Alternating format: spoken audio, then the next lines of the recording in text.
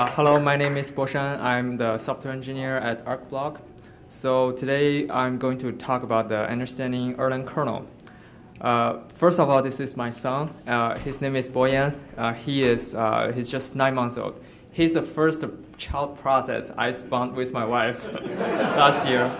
And he loves play, and this is the best when he goes to sleep. Otherwise, I got a lot of handle info, changing my diaper messages at the night. But yeah, that's hard, but it's a lot of fun. So why we talk about Erlang kernel?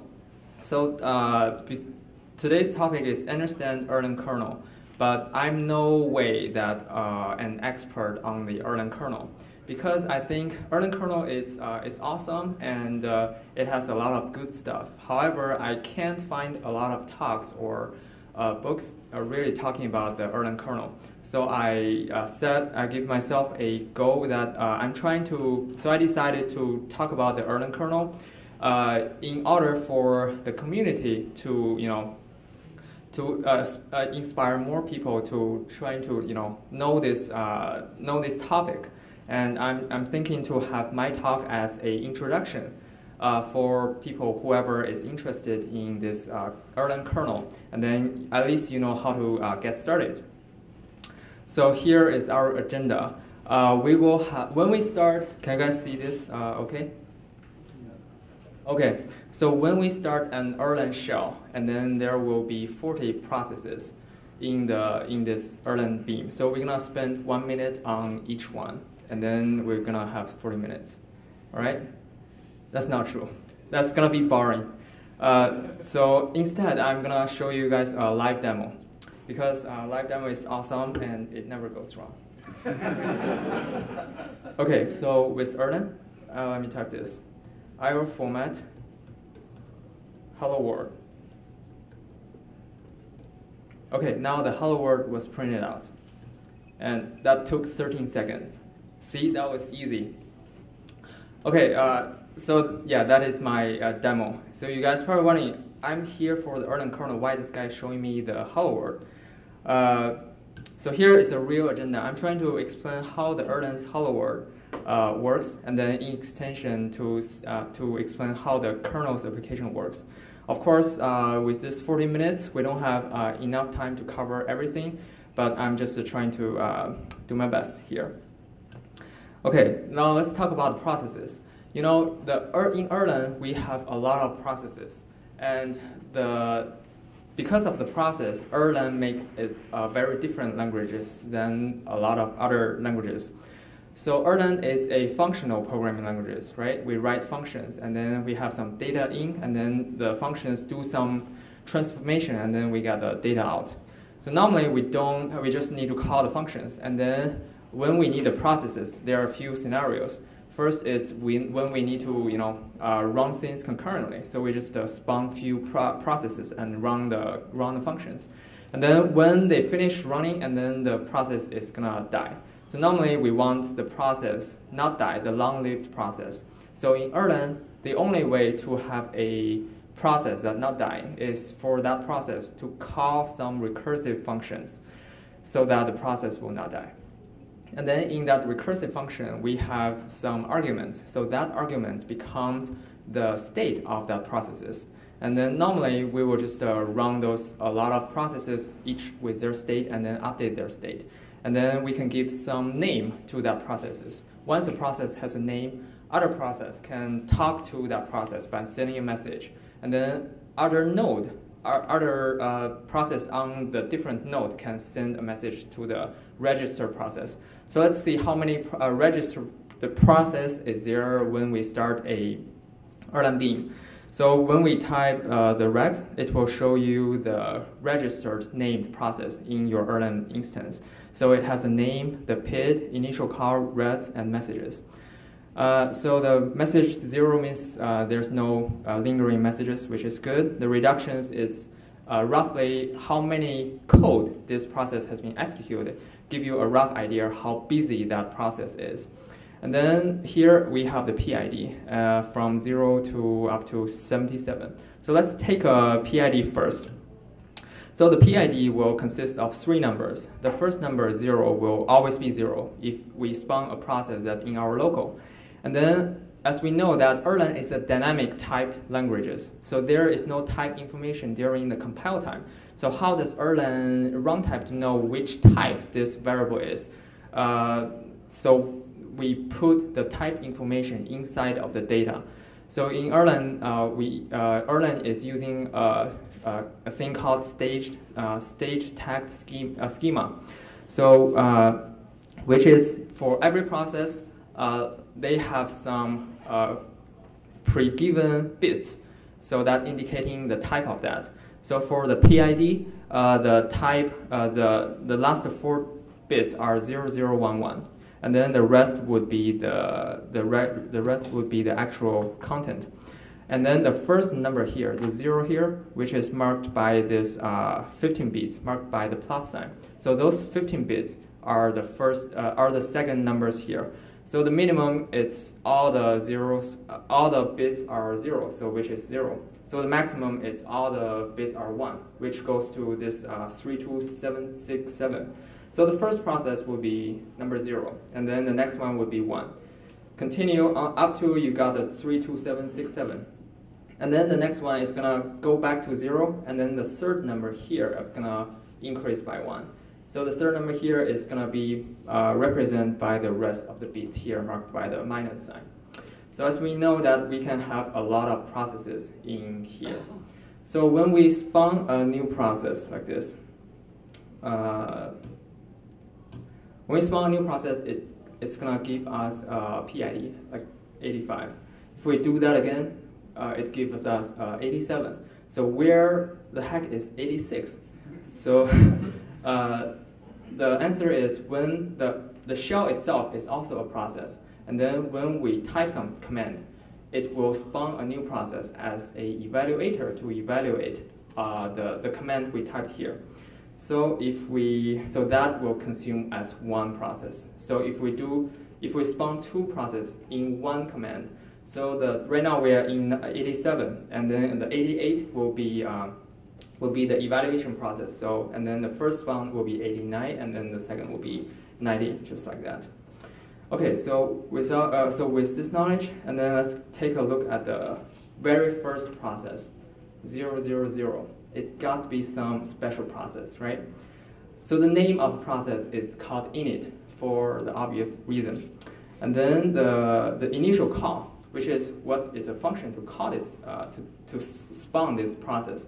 So the initial function call is called OTP ring 0. So when I first see this, I have no clue on what are OTP ring 0. I thought, is there have something to do with the onion ring? So I did some research, and then I find these images from Wikipedia, operating system log. So in the operating system, there's a concept called CPU protection ring. So the operating system kernel, they will start with ring 0. And then the ring 0 will start all the hardware related stuff. And then you will go with ring 1, ring 2, and then all the way up to ring 3. And then all the applications will only have the ring 3's privileges. So that will making sure that your applications will not just changing the kernel stuff. For example, like turning on the laptop camera. So as you can see, the kernel, it started with ring 0. So when we go back here and to see, since this is Erlang kernel, and then the OTP ring 0 starting to make sense. And then also I find some relationship between the OTP and Beijing city. This is Beijing's ring road. The only difference is OTP is starting with ring 0 and Beijing city is starting with ring 2, 2, 3, 5, 6. And then guess where the Tiananmen Square is? It's right here in the middle. That's where the kernel, in a literal sense, is. The Forbidden City is right here. That's where the empire lives. Okay, so with all these knowledges, and then the first process, they start with 000, and then it goes a lot of ways, and then do a bunch of stuff. And then finally, after the Erlang beam started, we get this supervision tree for the kernel application. So how does the first init process to know what to do when they start everything up. Like this process need to be start first, and then that process need to be start second. So the answer is boot script. When we type the Erlang, it's the same as we typing Erlang boot start. So the start is actually the Erlang beam will looking for a file called start.boot file. So that file is located as the same directory with your Erlang installation. By default, it comes with 4. The start and start clean, they're the same. The start clean, they're just gonna start the kernel and the standard library application. The SASL will include the SASL application, and no .erlang will not include the .erlang file. So those files contains the specific instructions for the beam, what needs to be started at what order. And then here, those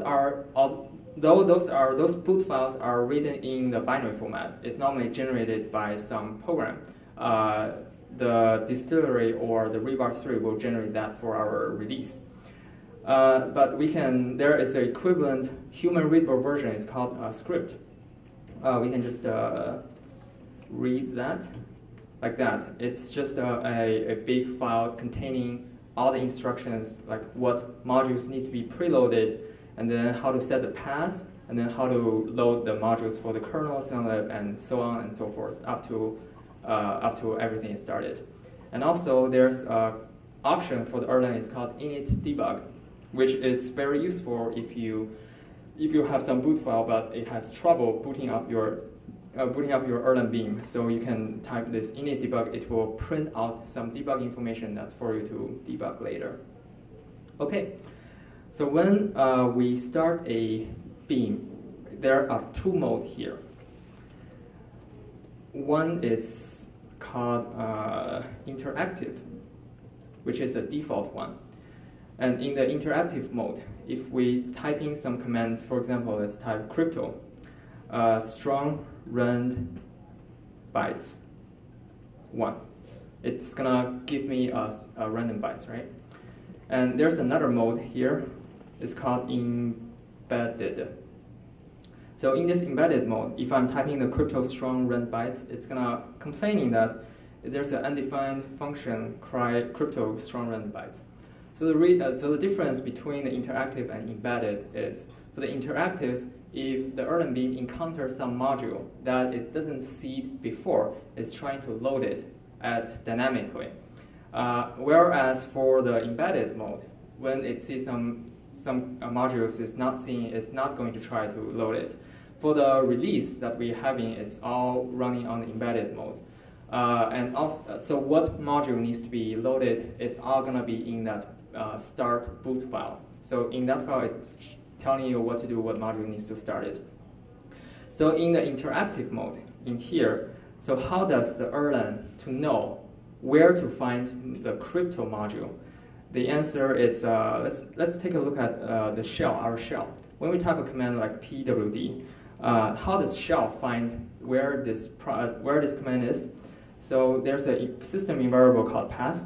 If we do that, so the shell is gonna find the pwd program in the path, along the path. It's gonna find the very first one.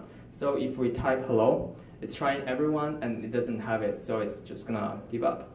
So it's the kernel of the Erlang is using exactly the same mechanism for this. So in here, we can do code get path to see what are the actual paths in my Erlang session. And in here, as you can see, the dot, it's the first path. So that's why when you put some Erlang beam in your current directory, it's gonna be load.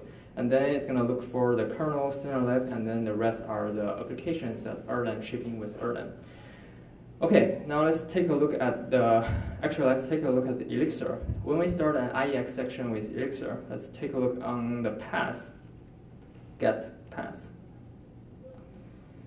So in here, as we can see that in Elixir, it's just adding the path for the Elixir's binaries in here. So that, like this is Elixir's module, applications, path. So in here, if we type IO puts 1, 2, 3. So what happened is it's going to try to load the io.beam file the Elixir IO beam.file, so in that path. So in here, we can actually do, let's start an Erlang shell.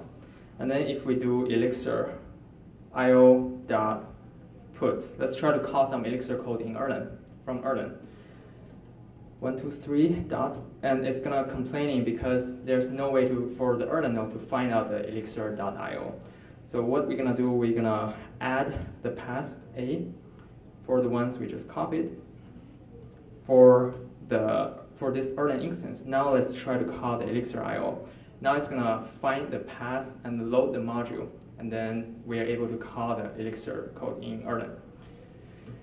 Okay, and also if we take a look in here, the Elixir coming with 6 applications. It's not feasible for every applications. We just add those by hand. So what we can do is we just need to grab the common up to the lib part, copy that. And in here, Erlang provide a system variable called libs. You just put that libs here and then start with your Erlang. And in here, let's try to call some Elixir code. It's just gonna work like that. In fact, if you use Control G to start a new shell, we can also start a Elixir shell in our Erlang shell like this, and then connect to that shell. So right now we are in the Elixir like this. So it's very useful if you're in an Erlang shell, you already start a bunch of applications, and then you want to do something in Elixir. And then we can also switch back to Erlang. So now we are in Erlang. It's all the past thing. Okay, so with this, all of this work has been accomplished by a process called code server. And in code server, you can get the mode and then do all the things we mentioned before. And then the code server provides the code module as the APIs in here. Okay, cool. Now let's take a look at the hello world again.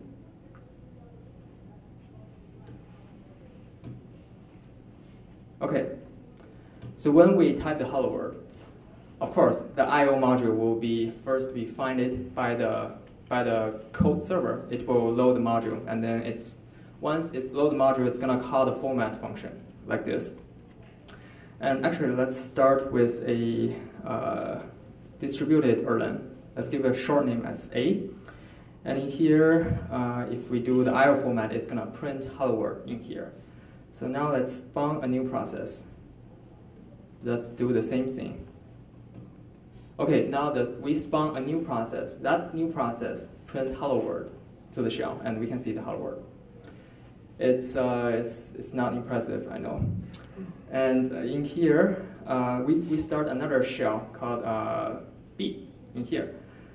So for the spawn function, we can give another argument, which is the name of the node. So if we do that, and it's printing out the hello world in here. This is actually very impressive because what happened here is we are spawning a new process on the second beam down here. It's a separate OS system, OS process. However, even though it's spawned in that beam, and then however it print out the hello world in my first shell. So how does that work? Let's actually try to change the IO format to Erlang display, like that. So if we do the Erlang display, it's actually gonna print out the stuff down here in the beam where we actually spawn the process. Because the Erlang display is just like the regular C's printf function. Because we start this process on the second node here, so that's how it's gonna just print out on the second node. But then how does the Erlang IO format can know where it's starting, where it's got started, and then direct the output to the correct shell? The answer is group leader. Let's take a look. Okay, when we start a shell and then type the group leader, it's gonna give us the group leader of this process. So the group leader is a concept. It's not being well documented, and also it's not being mentioned a lot in the good Erlang books out there. I think because it's just not some concept that we need to know every day. But Erlang have this concept in order to make what we see before happened. So the group leader is actually a very simple concept. So for every process in your beam, they belongs to some kind of group. Let's take our room, for example. Let's say everyone is a process, and then in this room, we have one person as our group leader. Let's say Eric here. He's our group leader. So now for all our I/O needs, we need to say something, print something. We cannot say directly by ourselves. We have to give it to our group leader. We have to give the messages to Eric. And then it's Eric's job to get our messages and then send to somebody else. And then it's going to be broadcast in the room. And then everybody can listen to it. So the group leader is a concept just like that. So we can, so when we do the I/O format hello world, so what happened is a message has been sent to the group leader like this. So a message look like this. I/O request, self is who sent the module, who sent the request, and then some reference, and then there is a put chars Unicode hello. So this is actually the I/O protocol. So when we do that, a message was sent to the group leader. Group leader got the messages and then do something, print it out on the screen. And here, if we flush our mailboxes, we will get a message back of OK. So what happened on the I/O format is actually send a message to the group leader, and then waiting there for some response, and then while the group leader printing stuff, delegating the message to someone else to print the stuff, it returned a OK, and then that's why we see the OK message here. Okay, so you will probably asking, why does Erlang go such a length to send some messages to just print out a simple message? Let me show you an example here.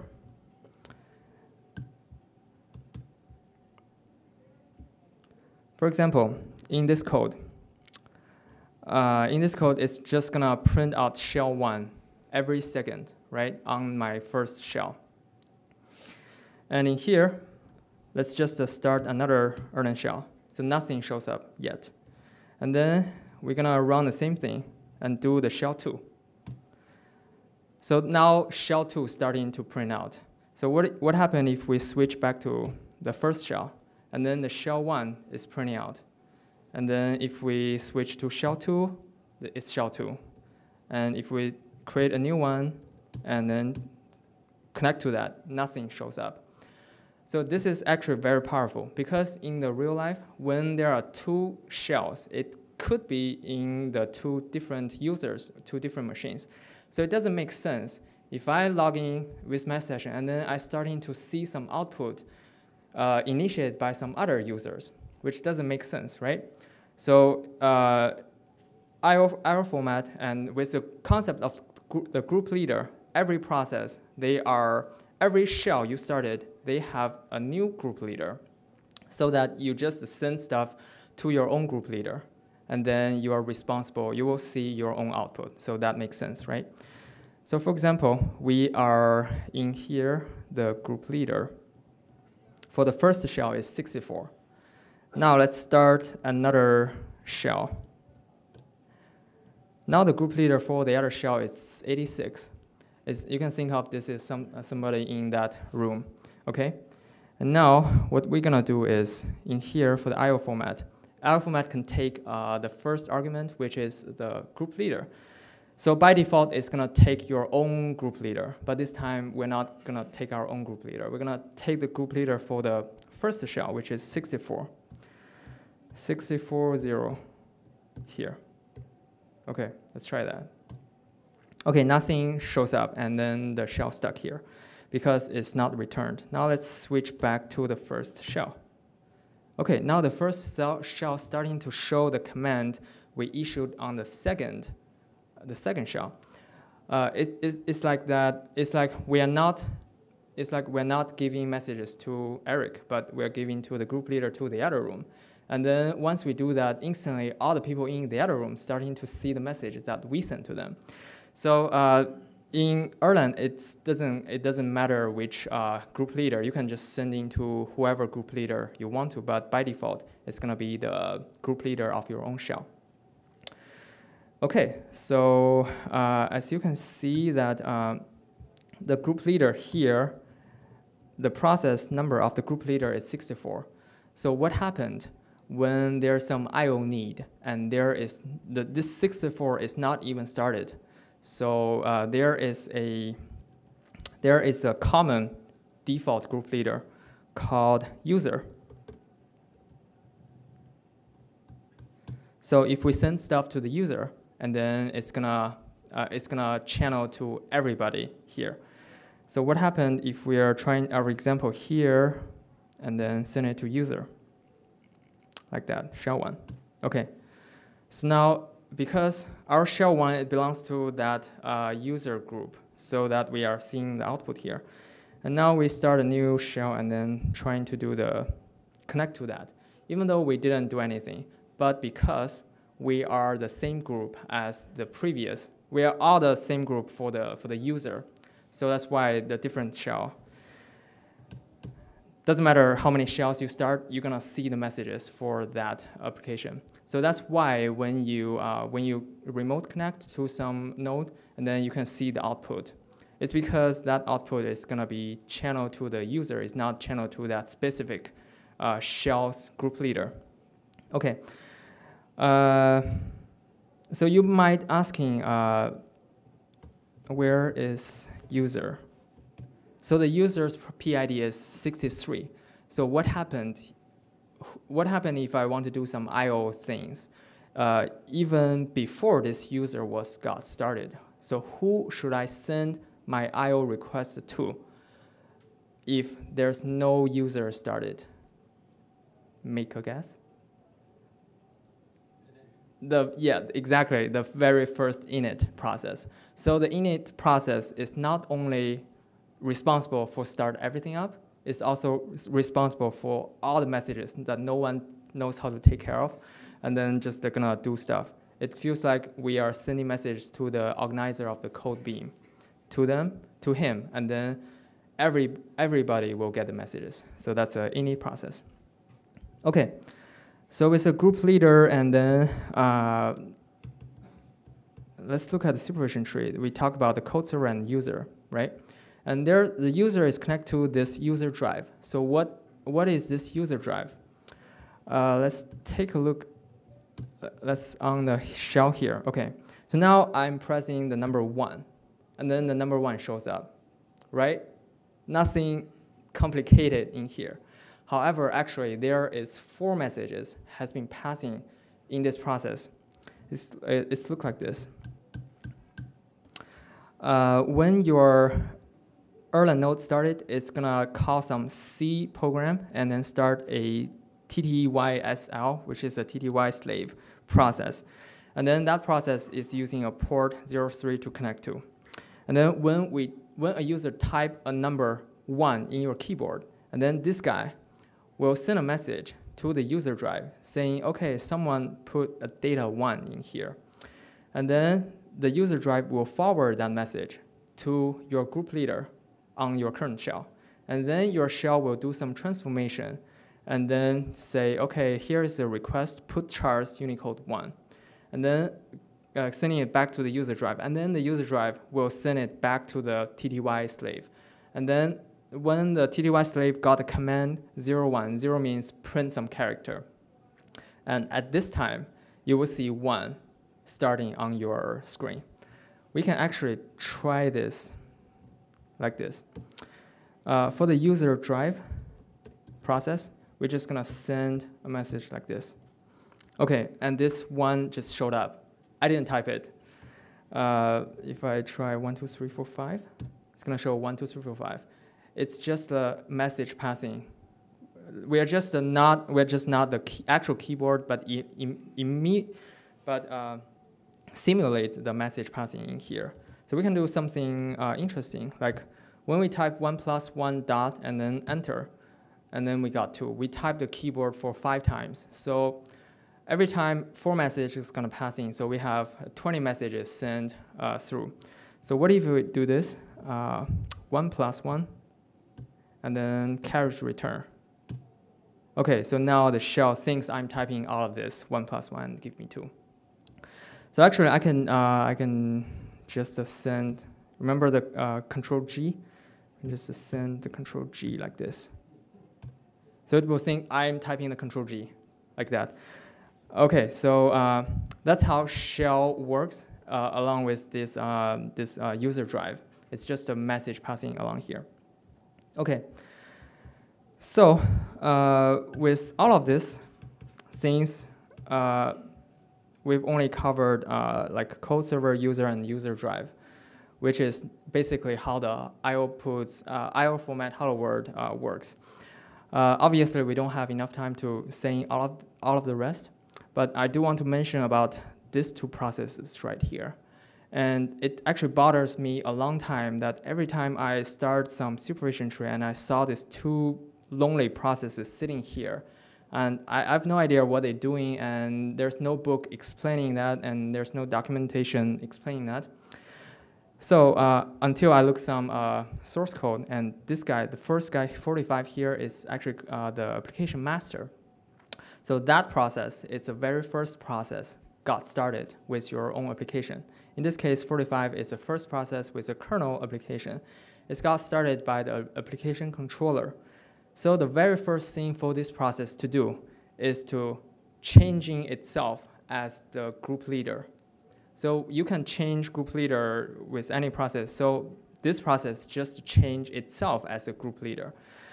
So the reason why they want to do that has nothing to do with the I/O, but there's a property with the group leader. It's when you have a group leader and you spawn some new process, all the process you spawn will inherit the same group leader of yourself. So all the processes here for the supervision tree, all the rest of the children will have the same group leader as 45.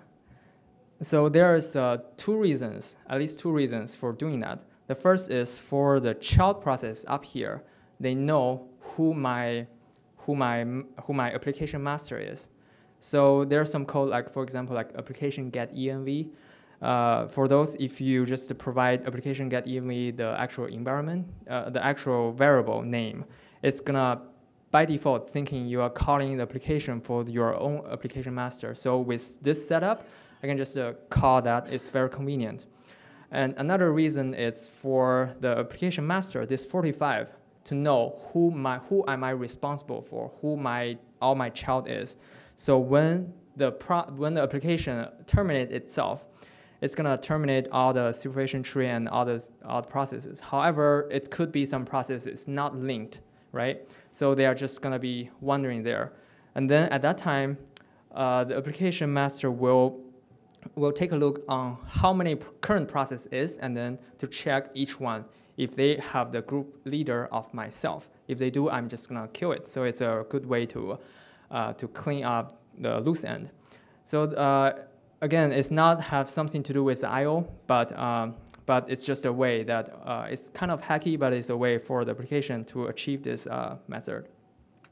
And then what is, so with this, why do I need the second guy?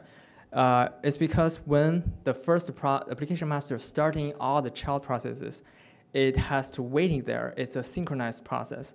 So all the child process here will need to be started, and then 45 will hang there, waiting for they finished. So what if one of the process down here, like the code server, they need to do some I/O? As we see before, when they do the I/O, they are sending a message to the application master. However, my application master right here, it's waiting for them to finish. So now we have a deadlock situation. So in order to prevent that deadlock situation, the 45, they have a child process 46 to waiting there and starting everything up. And then the 45 again acting as the group leader. However, when the code server, for example, sending some I/O request to it, it doesn't know how to process it. It actually just forward to the real group leader, which is the init process. Okay, so that's why we have these two lonely processes here for each applications.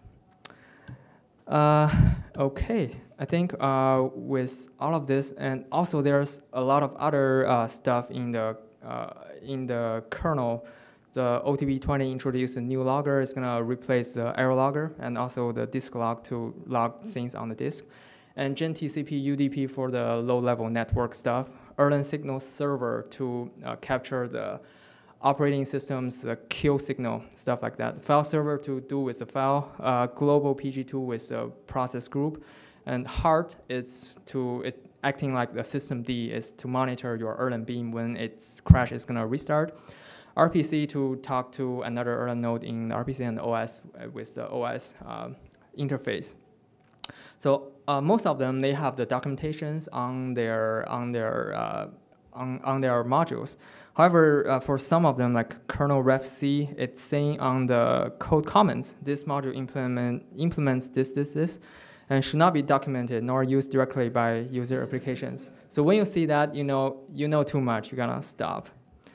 Okay, so now with the Chaos Monkey methodology, Chaos Monkey is used by Netflix to randomly queue your server in production and to see how good it recovers.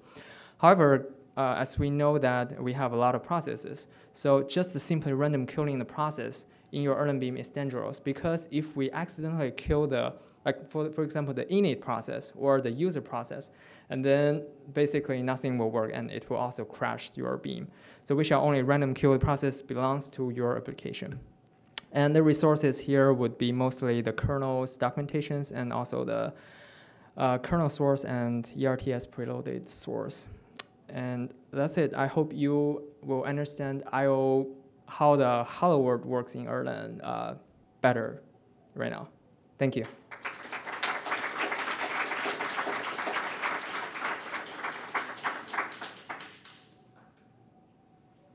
We've got time for questions if anyone has any.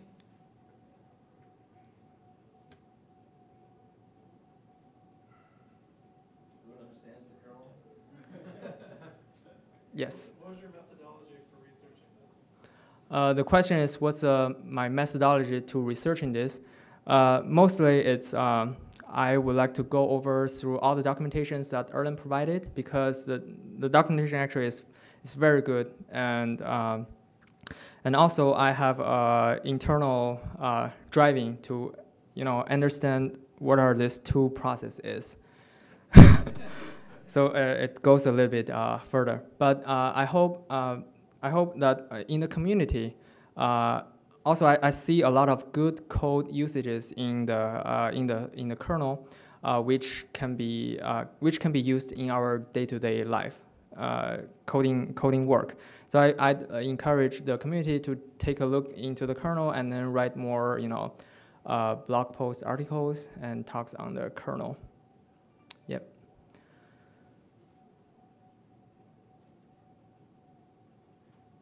Yes. So then the send message to the user process. Does user process broadcast it to all the group leaders of all applications? So the question is, when we send messages to the user process, does the user process broadcast the message to every process that belongs to that same group? That's a very good question, and the answer is I don't know. But I'd encourage you to find it out and share with the community. Yeah. Yes. Yeah, I guess this is more of a comment than a question.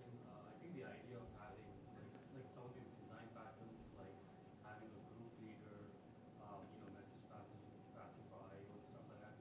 I think they're pretty it's pretty amazing that it's being thought of in such a intelligent way. And I think a lot of those ideas you can use on applications of much higher level, just for really the same kind of reliability the kernel has. That's right. That's right. So the comment was the idea of the message passing in the kernel. It can be used on the application level. Since Erlang kernel is awesome and never dies, so we should adopt these things in our application logics. Yeah, that's a very good comment. Yeah, I think that's it. Thank you very much.